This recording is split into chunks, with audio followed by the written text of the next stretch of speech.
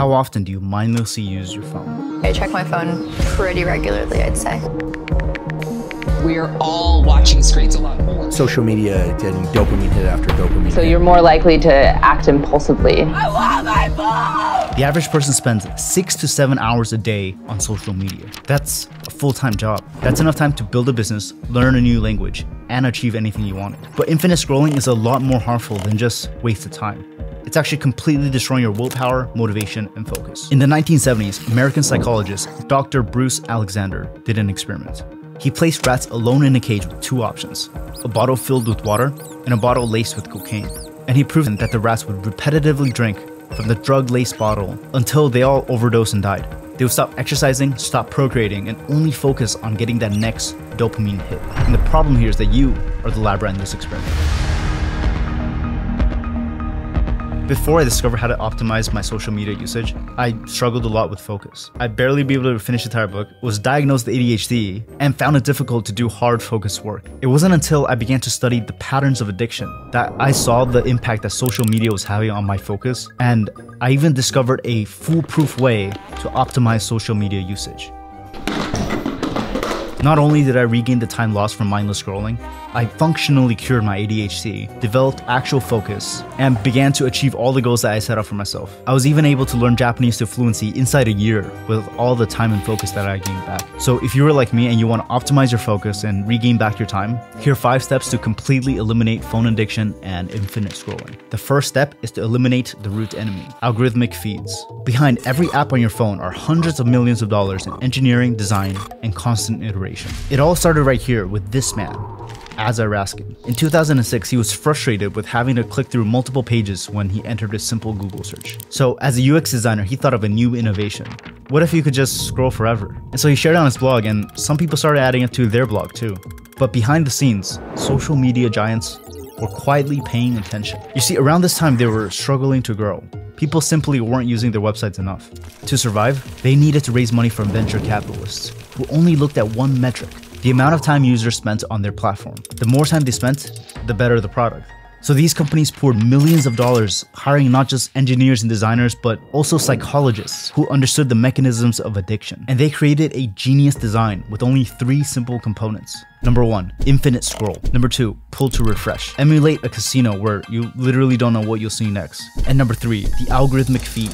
Each user sees a personalized feed with just the content that keeps them on the platform. They found that with just these 3 things, they were not only able to keep users coming back, it got them totally hooked. The point of the story is to understand that algorithmic feeds are the core of the problem. Without it, the entire system fails to be addictive. It's not individual posts or videos, but it's the feed itself that's keeping you coming back. And so the most important thing and the first step is to just remove algorithmic feeds entirely. When you're first starting out, there's no such thing as moderation. And believe me, I watched a lot of videos on this topic, and a lot of people recommend short-term solutions like dopamine detoxing. These aren't long-term solutions. We aren't doing a 30-day challenge or a dopamine detox. We're creating a permanent solution to phone addiction. If you just think about it, the solution to drug addiction is not a 30-day dopamine detox. It's to just eliminate it completely. And you really want to make it impossible for you to access on your phone. I have an iPhone. What I do is I use screen time, and I take all these social media apps and I set the timer to 1 minute. And then I had my girlfriend set up a code so I wouldn't be able to access it. What? Do the thing, edit the password. Yeah, type in the password. And because I had that set up, I literally had to ask her physically to type in the code for me to use social media. Highly recommend doing this. Just set up a code, have someone else type in the password. After a while, you can even create a social media schedule where you only have access to these apps at certain times of the day. But I wouldn't recommend doing this until you've blocked out your phone completely for at least 6 months to a year. So after you remove algorithmic feeds, the bulk of the temptation to use your phone will be gone. But you'll still be hooked because a big part of phone addiction is stuff like responding to messages, looking up random stuff, and just apps that give you notifications to hook you in. So the next step is quite important, and it's something I actually learned from addiction experts. So step number 2, change your environment.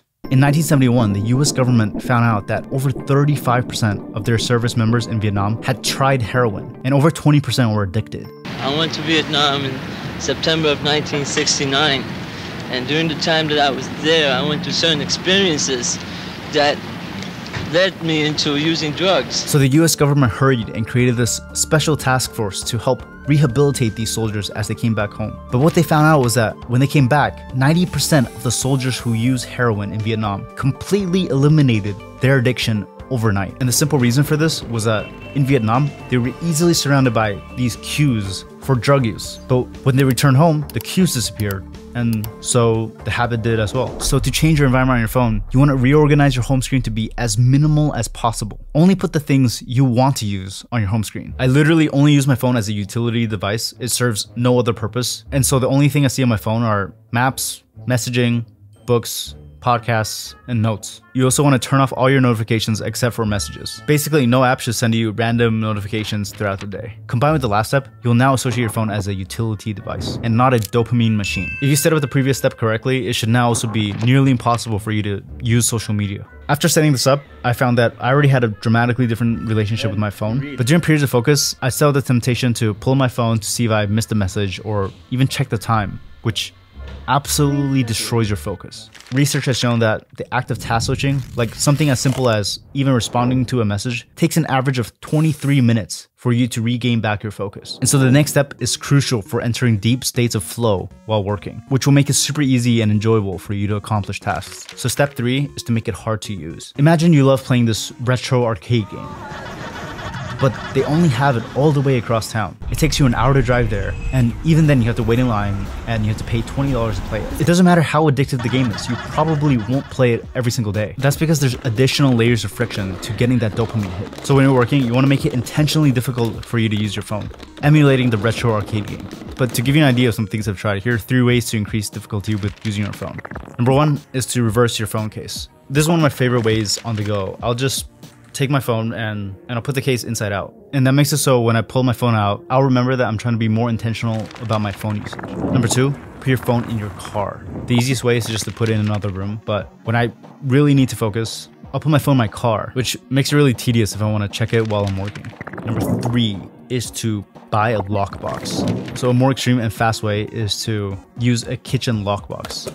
That way, you're only exerting your willpower once, and it becomes very difficult for you to use your phone. And a bonus tip is to also don't sleep in the same room as your phone. If you have quick access to your phone, it's more likely that you'll start to check your notifications, respond to messages, and then you have your phone controlling your focus rather than the other way around. Okay, so now that you've done these 3 steps, you'll find that you have a lot more time on your hands, especially when you're out and about, in line, or just waiting for something. During those times, you'll still reach for your phone, but you'll find that there's nothing there, which leads me to the next step: to use an alternative. In neuropsychology, researchers discovered an effective way to break bad habits, and it's called implementation intentions. The way that they explain it is that you basically create a horse race of cognitive pathways, which just means that you create multiple alternatives for the bad habit. It's the same reason why it's recommended that smokers replace their habit with nicotine gum or to drink decaf coffee if you're trying to quit caffeine. And so you basically just want to have alternatives to social media usage. What I do is I basically bring around a notepad or e-reader.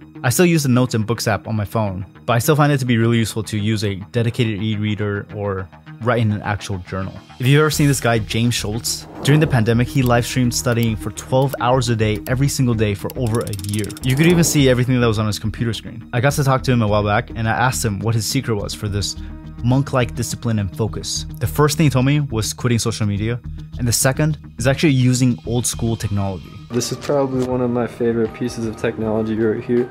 This bad boy is a Sony PVM.